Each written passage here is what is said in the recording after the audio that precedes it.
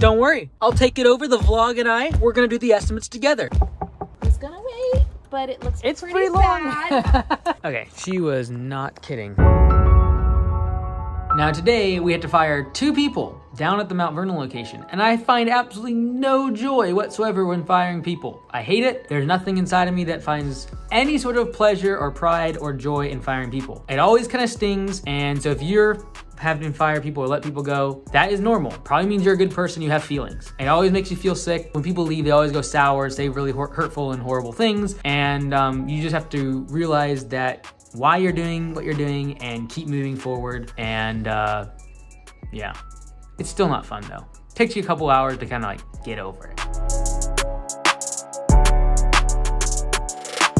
In today's episode of Mike Minutes Mastermind with Augusta Nation, we talked about comparing different types of loan products and how you can buy down your interest rate using discount points on your mortgage. So that's what we learned about today. Last night I recorded 3 brand new lectures for landscapebusinesscourse.com. So if you're a current member there, make sure you check those out. And if you're not a member, what are you doing?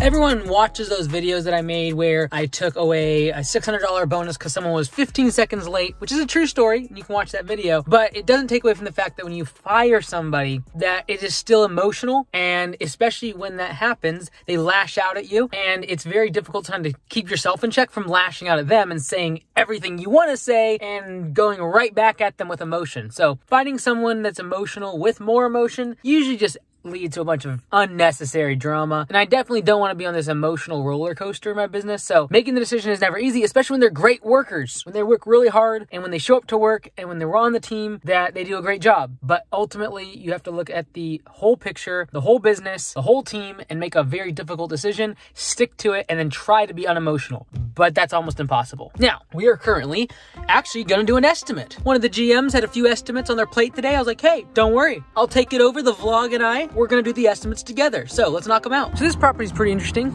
We got 5 condos that are actually here, and they want monthly maintenance. So a quick tip for everyone is when you're doing maintenance, even if it's commercial property or like full service maintenance on a residential property, you want to make sure that the initial service is going to get it up to standard, and you charge separately from what you would charge for like a monthly or bi-weekly maintenance. So for example, when I come here the very first time, we got weeds that are underneath these bushes. We got stuff coming through here.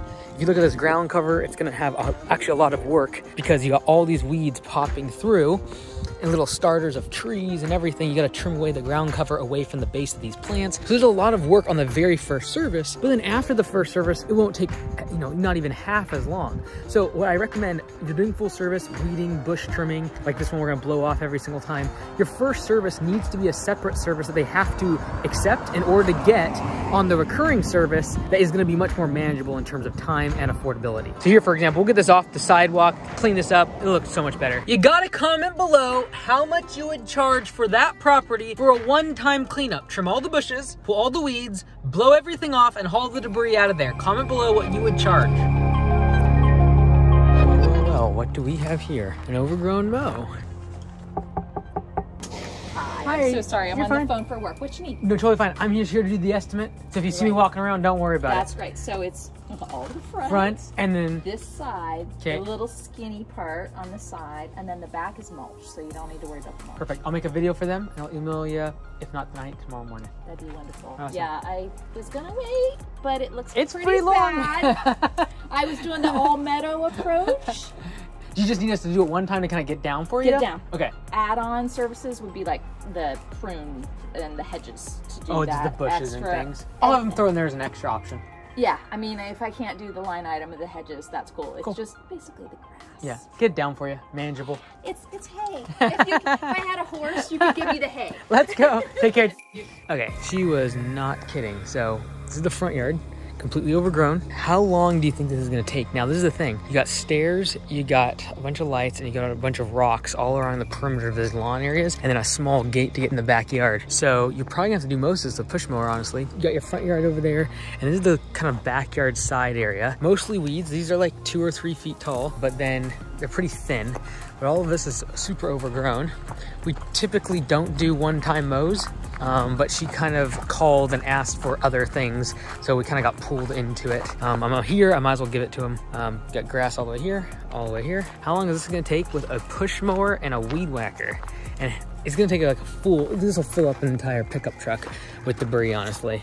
So, now the reason we don't typically do one-time mows is because you're dealing with a property that is gonna have a whole bunch of maintenance on your equipment because it's just tall grass. There's a lot of wear and tear. It's very difficult on your engines and your mowers. It's also super demoralizing in really hot weather to be mowing grass that is super tall like that. It's also where we get the most callbacks and yellow slips because mowing on grass after it's been 2 feet tall never looks very good. So you get a lot of people complaining about, oh, it doesn't look good, it looks dead, didn't get cut right. Well, if you've cut it 5 times, it's not gonna look super fantastic with nice straight lines afterwards. It's been overgrown, probably not been cut for 8 months. That's why we don't typically do one-time mows, but we will do one-time mows or initial mows if they plan on doing recurring service. So she kind of got away with it because she asked for a property cleanup and then also said that she would do recurring mows. So I'm gonna give her the price. I'm here, I might as well give her a price for everything. Price for an initial mow, recurring mows, the trimming of the bushes. I'm gonna give her the whole 9 yards, just in different options of the estimate.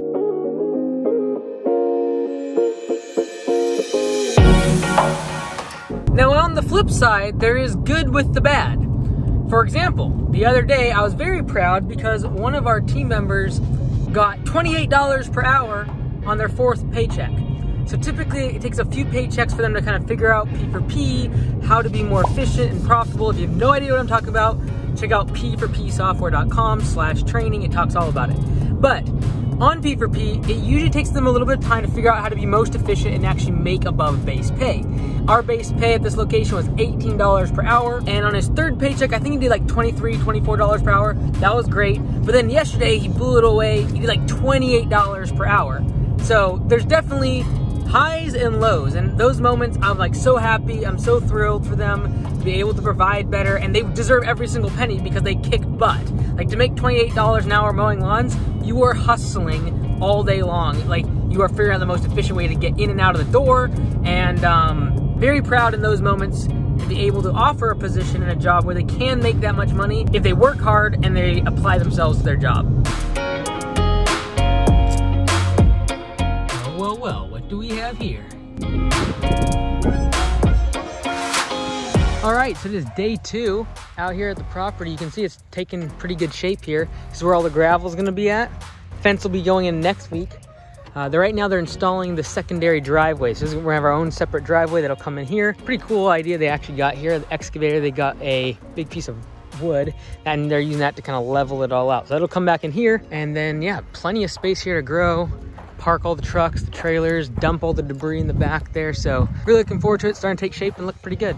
So what the plan will be is once the people enter in here, this is where we'll be able to keep all the debris and the material. We'll keep all the employee parking over there. And then this whole corner will end up being trucks, trailers, and where the equipment goes. We'll have a storage container probably somewhere at front just to have all the mowers to where the guys can grab those right before they're heading out in the morning. But this is where they are prepping for the tiny house. And then what we're gonna do is make a ditch, like a 1-foot ditch. We'll have to cut through this concrete, and so that way we can hook up to the electric panel here. And fortunately, this has already been permitted and it's zoned for an ADU. So this electricity is already ready to go for an actual secondary hookup. So we'll come over there through the driveway, connect to this bad boy right here.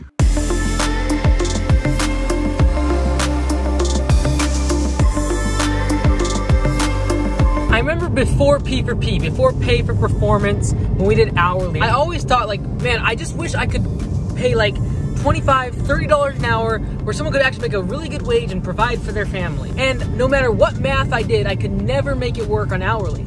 But if someone really kicks butt on P4P, they can make that kind of money. It's just a matter of them figuring out the processes and then refining their systems throughout the day of how to be more efficient. But there is nothing more satisfying than seeing someone consistently do $25, $30 an hour where I feel like that's a livable wage and they earn every single dollar of it, and I can only afford to pay that because they kick butt all day long. You gotta remember, we're not like in the software industry where we have 90% margins.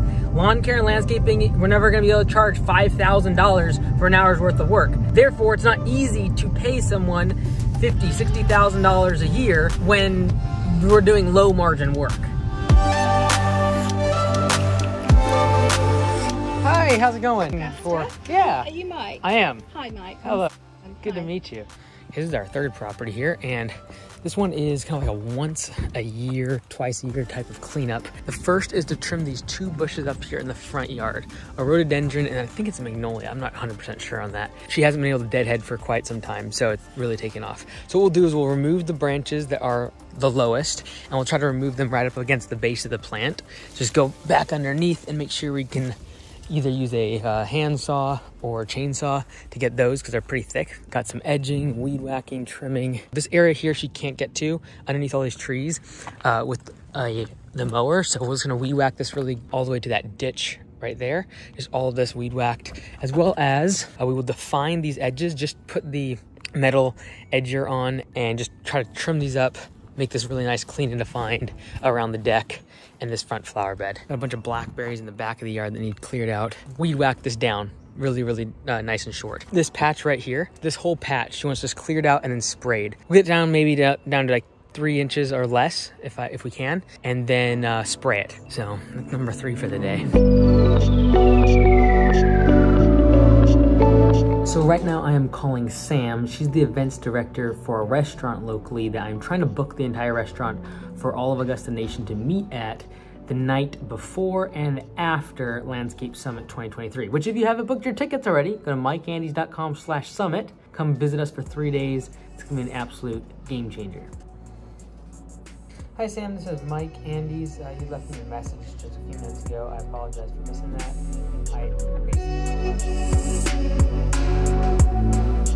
I